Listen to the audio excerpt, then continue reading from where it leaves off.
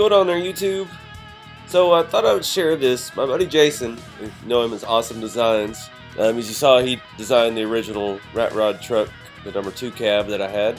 He's been working kind of with Redcat on their Everest Gen 7. And what he's doing is designing accessories for it and giving the files out to owners to print for free.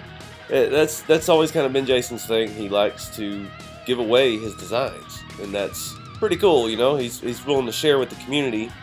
And as you've seen some of his work on my channel, you know he's pretty good at what he does. So here on his page, this is his My Mini Factory page.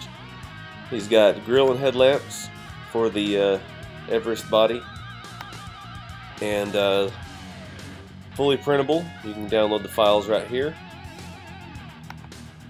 Shows a little bit of it in action. Tail lights, you actually printed those in color. You can download the files for those as well. It's 2-piece. And the wheels, I'm actually really interested in the wheels here. They're kind of a Dukes of Hazzard style beadlock, made to work, I guess, with the factory rings.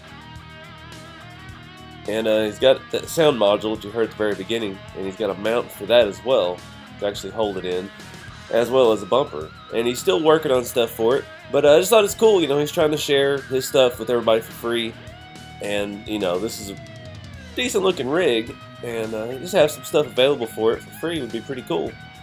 So check out these pictures of some more of his work, and check the links out in the description.